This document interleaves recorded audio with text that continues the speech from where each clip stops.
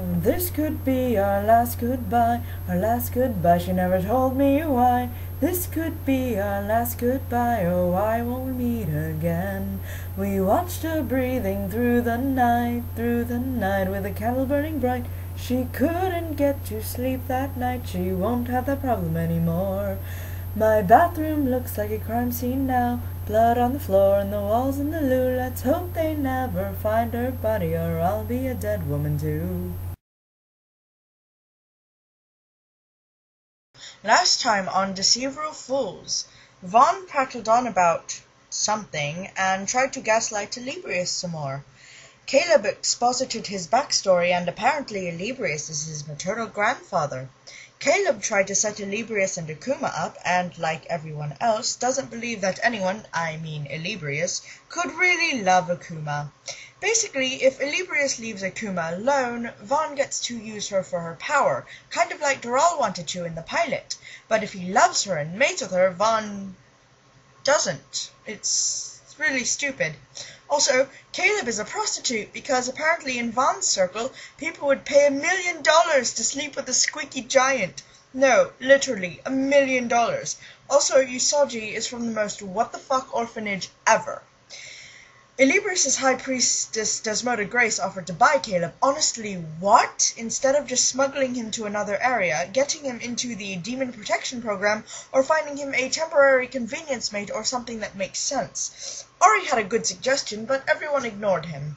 Olybrius also implied faking Caleb's death, but it was shot down. And then Caleb was like, I wasn't her friend! I ripped her wings off at my mother's command! And then Olybrius was like, then why do you care so much now? Because your life is ending? Yeah, it's unlikely, but try to enjoy the show.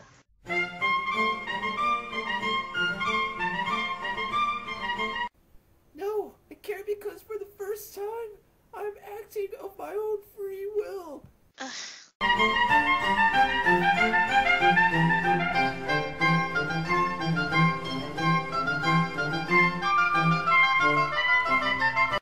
It's October, nearly November. 5 months till April. Yes, we can all tell time, thank you. That gives us some time. We need to get that money to you somehow, so that when you go back to selling yourself on the street, you will have a highest bidder who can take care of you in a manner you deserve. Oh, I see. So your plan is to get him a sugar daddy. I won't be on the streets. No, it's better you don't know my pain. Biblically?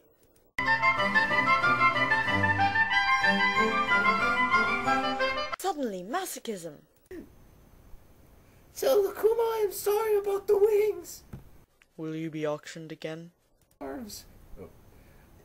Yeah, but please don't pity me. I'll be kept downstairs in the party chambers.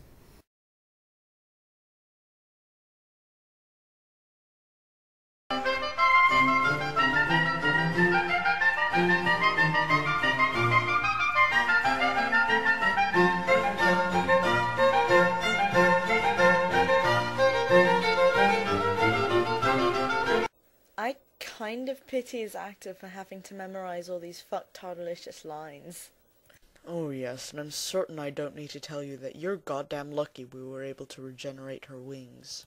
Especially as you got the spell from someone who claims to be descended from Zeus.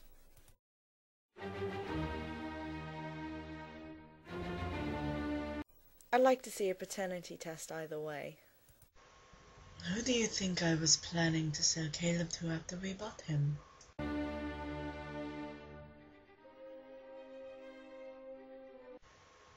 You're smarter than the average zombie.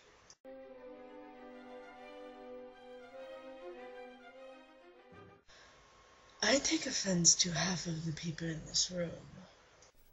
You're kidding me, there's a PC term for zombie?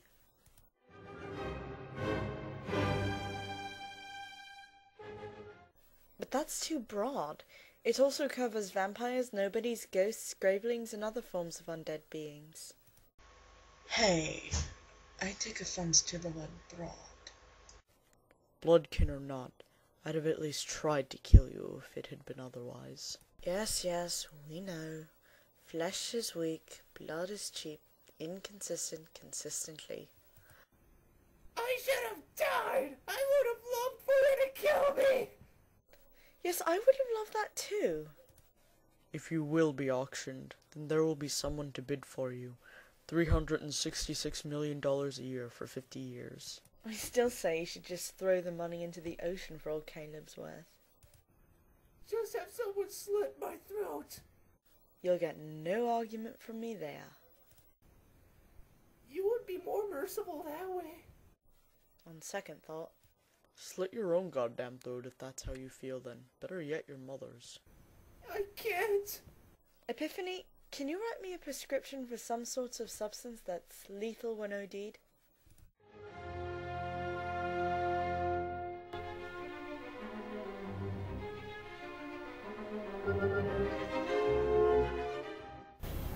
He has to stay alive for at least a year. It's in his contract. Damn it! Is OVD sure about that no murder rule? The contract could be lost in a fire. They're fireproof. We've got at least 2 of this lot with fire magic and another 2 with lighters, so it's a given. Oh, damn it! After the first time I tried, don't you think my mother found a way around that? His mother wrote his contract, didn't she? I'm not at liberty to discuss that. Enough. Pumpkin Starling will buy you if she's still alive by then. No, don't kill Desmoda. She's one of the few of you lot that I can stand. Yes, sir. Is Akuma in any condition to speak? When is she not in a good enough condition to move her mouth? One does not need to be able to speak to put one's mouth to work, and there's always sign language. I sent her home when I saw what was happening here. Meaning what, precisely? You can break a bond by making someone doubt it, which is what he was trying to do. Oh, lovely. The show's based on believing in yourself and the power of love.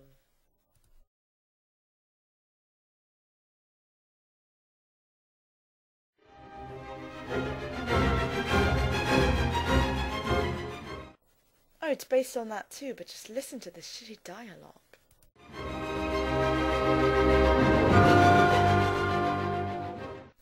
It's our job.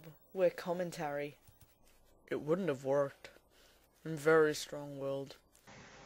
I believe in my love for her, and nobody can sabotage that belief. Will you please stop with the Disney dialogue? No. Being the least popular of Melime, I have been the target of some rather unsavory spells. Being a lover of pranks, I've been the perpetuator of such as well. After one has lived as long as I have lived, one becomes rather intimately acquainted with one's own emotions. I suppose all that was just a fancy way of saying that I'm impervious to love spells. Whereas I'm just plain impervious to love. I can tell we'll get along famously.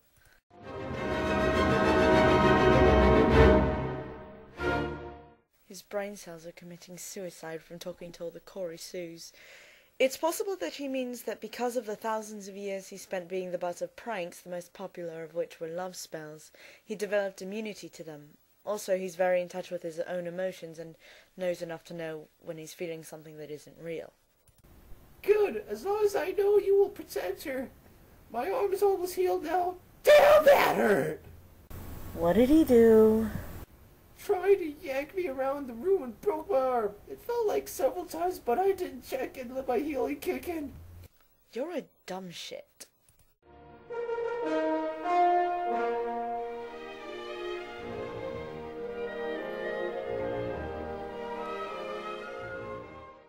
Quick, let's get the sledgehammer. Bastard. I've had worse. Trust... Didn't say you didn't. Rage quit! Ding dong! Why am I suddenly very fatigued? Well, Corey has a natural talent for sucking the life energy out of a room. Lee! Akuma's back! I'm fine too! Who gives a fuck? Why are we shouting? Are you okay? I'll be fine once you leave the room again.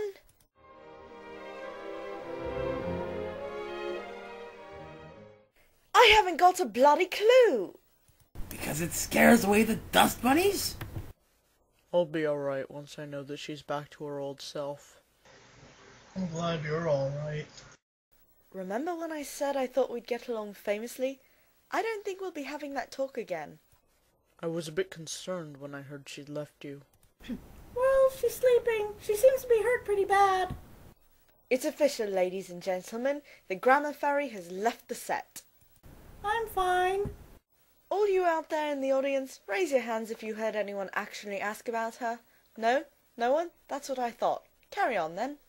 I am more worried about her. Yeah, so am I. Susley.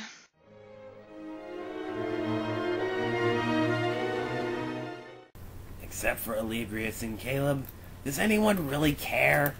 I sure as hell don't. I'd say Rosemary might, but she's insane. Good to hear it. Welcome back, Corey. Thanks. Bastian told Lee that he'd been talking to you, and the first thing Lee asked was, how's Akuma? Well, Corey, how much do you know about Akuma's culture? Are you kidding? She wrote the book. Literally. I can look in her book. See? Lee, Akuma says hi. Hello. I'm sorry. ... For everything. ... Space dot. Lee. ... Grandfather. ... Thanks. ... For trying. ... Can I get my scythe out now, please?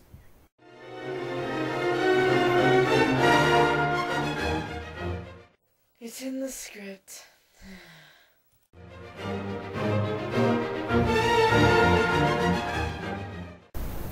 I will set up a conference between you and the writer of Caleb's lines, Mrs. Corey Railroads. Bloody hell, are you fucking serious, OVD? Sadly, yes. Who was that? Caleb, long story. Oh, okay. They had an Addams Family movie marathon on ABC Family earlier. I'm sure it was much more entertaining than this. Ding dong! Fucking slave! We will finish this later, Mr. Falcon! Go fuck yourself, Vaughn, and I mean that in the nicest possible way. That's what I have Caleb for, and trust me, he will feel my anger for a long time, if he lives. Oh, baby! Bite me. Is anger code for cock? I hope not, seeing as Alibrius is clearly angry and wants Vaughn to bite him. Leave him alone, bastard! Which one of us are you talking to? Him! Then I second that. Third. Fourth.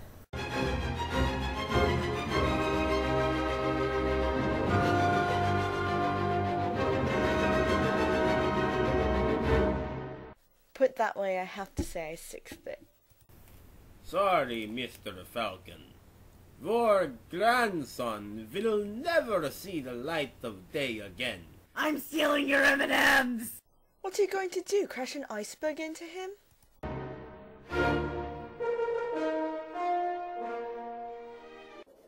Why lie? You're not sorry. Vaughn? Kamushawi! Kafu Kyuga! It's in these times I wish I knew what she was saying.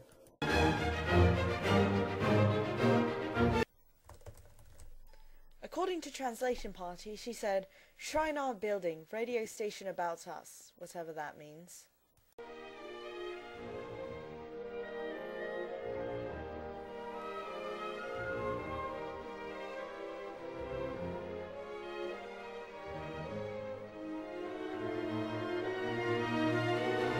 I didn't know we were in a radio tower. We're not. Then whatever she's on, I'll take two of them. Nana Aku, Ikno, Bukan, Kamak, Laura, Vajuk, Ox. Fine. If Vu can find the brat, Vu can keep him.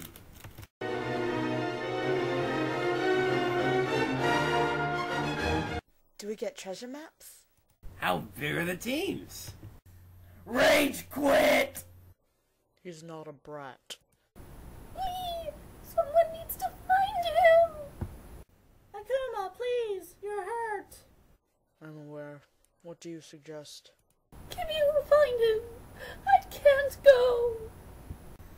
Usagi, check Peru Village. Pumpkin, check Esme. Fennel, check Elsie. Akuma, please lay down! You're still bleeding!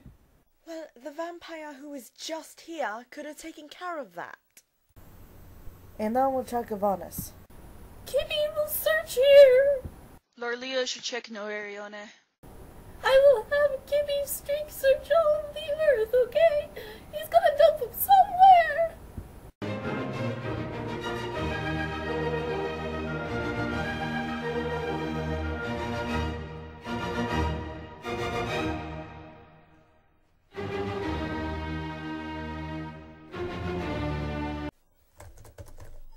Here, this is the definition of a villain, Sue.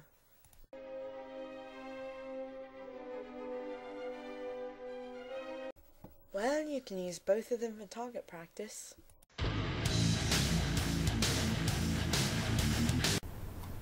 Have fun! Good thinking. Akuma, please! Lay back down! I'm fine! Stop bugging me! Lay your head down and sleep on my shoulder. Lay your head down and start a new dream. And for tonight, the moment is over. Drift in a lullaby, here where the stars reside, and angels are always seen. Lay your head down, the stars they have whispered. Hear what they say, and know that it means the moon is your guide. The stars they have kissed her as she goes gently by, light as a baby's sigh, safe on a fairy tale stream, and start a new dream. Couldn't we have just cued music for a final dream? Thank you, Lee!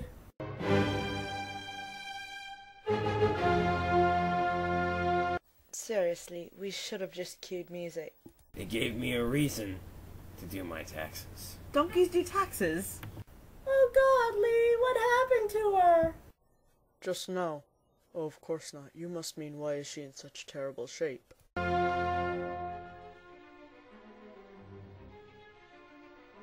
Yeah, I think she's getting wasted. Akuma and Orion had it out. God, Lee, she's hurt everywhere! So put her out of her misery. I know. I gave her some of my own power before she left in the hopes that it would help her. Lee, there are bite marks all over her neck. I suppose there might be. Just be glad she wasn't on a cycle. What did he do to her? He didn't! Well, Caleb gave me a play-by-play earlier. If we're on the same wavelength, he did. No! Lee, no! Don't say that!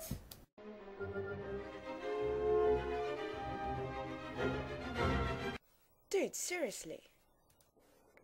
What are you asking me then? Did he what? I will tell you the truth, nothing less. Ow! Headache! And where were you? You said you would help her! Why didn't you do anything? I was told not to interfere. I gave her my power before the battle started. I held off Orion as long as I could with a distraction. Yes, I'm sure he loves playing with tinfoil. That's not good enough! Nothing's ever good enough for you, is it, fucking diva? When I heard that Akuma was worse off in the battle, It's okay to say she's a big fat loser. I told Vaughn to go to Celestia and get Fiorione. That would be in Librius's halberd. to give the halberd to Akuma. He refused. That might have something to do with the fact that he can't actually enter Celestia. No one deserves that, Lee! No one! You do, but sadly, no one other than your husband, who obviously has some sort of strange fetish or other mental damage, would touch you. Despite the fact that you like to swear people to secrecy and then tell them you were gang raped when you were 14 on your way home from school. That's a really low way to get sympathy, by the way. It's insulting to people who actually have gone through that. And yet you just... I'm sorry. God, Lee. What am I going to do? Shut the fuck up and listen to me.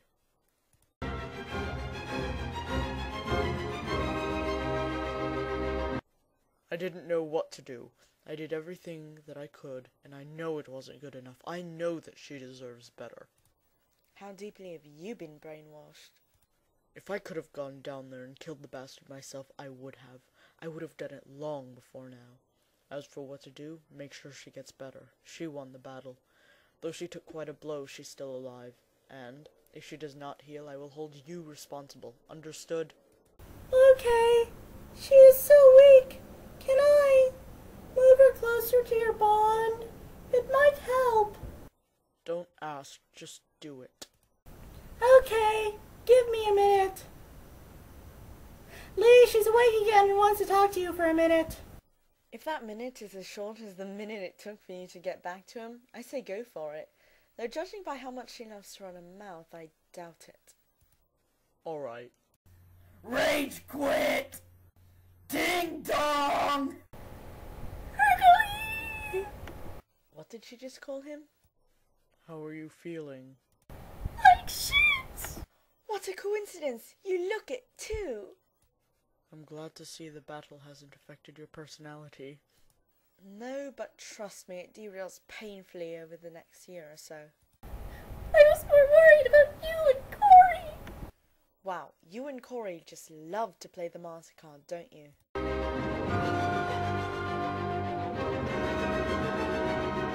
Suddenly I have a horrible image of a double-ended strap-on in my head.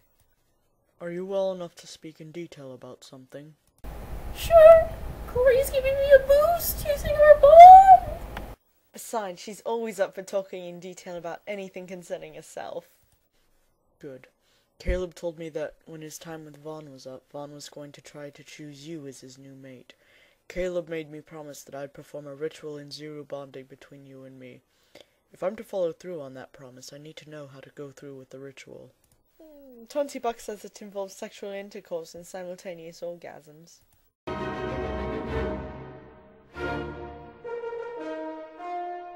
Not if one of them fakes it. We share energy and a deeper bond, most of which you have done! Once I feel better, I'll give you some of mine. I'll make a better bond, okay? Caleb says the bond was similar to a human marriage and that it would prevent Vaughn from taking you as his mate. I need a bond that guarantees that one thing. What is that? Wow, someone has poor listening skills. Let me start from the top. Caleb wanted me to protect you. I asked him how. He said that to prevent Vaughn from taking you as his mate, I had to perform a bonding ritual with you that would prevent anyone from touching you without my permission. Okay, a clay bond. I can do that! Good. Oh, and Vaughn was trying to break the bond we have now by making me doubt that my emotions were true. Bastard.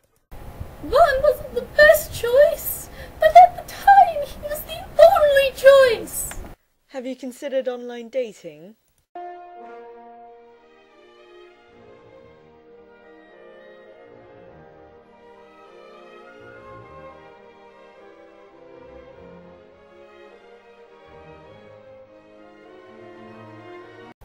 And Caleb! Caleb is apparently my grandson. What? No! Caleb is a battle demon! Unless he was lying to me. He was probably lying to you. Did he say anything before he told you that? He said said that his homeland is Celestia, that his mother had fled the land when he was young, his mother had been prostituting him to live a comfortable life, he's bound to Earth, and his mateship with Vaughn was arranged by his mother. His mother changed her name to Augusta, no surname given, but he is who he says he is. His mother is Peppercorn Hart, one of my 2 daughters by Ambrina Hart. No, I mean, to prove he wasn't lying. He has something he always says. I want to know if he said anything strange. He said, "Listen, I'm going to take off my mask, okay? And all the cards are on the table, deal?" And he was honor-bound to tell you the truth! And I'm a Mafia Don. Do you see why I don't want to father any more children? Look how my own daughters and their families turned out, and my sons aren't much better.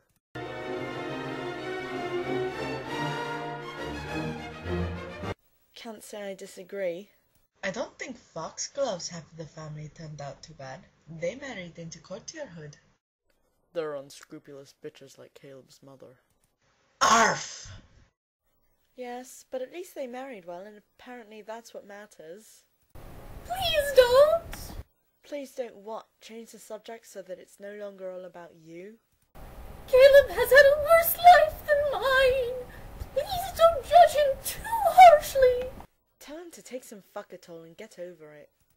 I'm not judging Caleb. I'm judging his mother.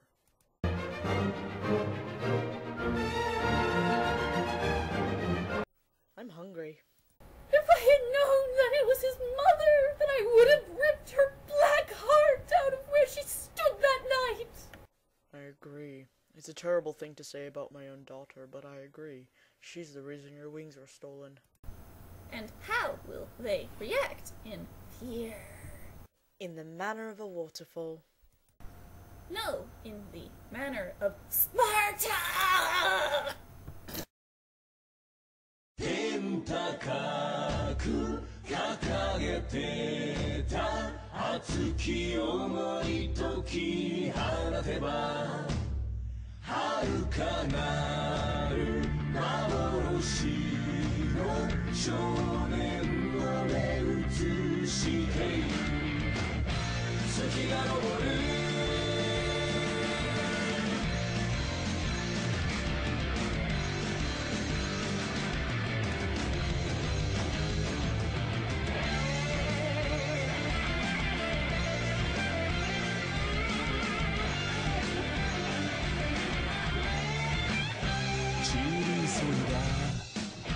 祈りの声指からこぼれ落ちては両手のひら赤く染めて己の未熟さを知る広く感じた空は今も届かぬほど遠くてそれでもまだ追いかけてる魂が激しく叫ぶ駆け巡れ気高さよ守り抜ける強さやき呼び覚ませ輝きよ導かれて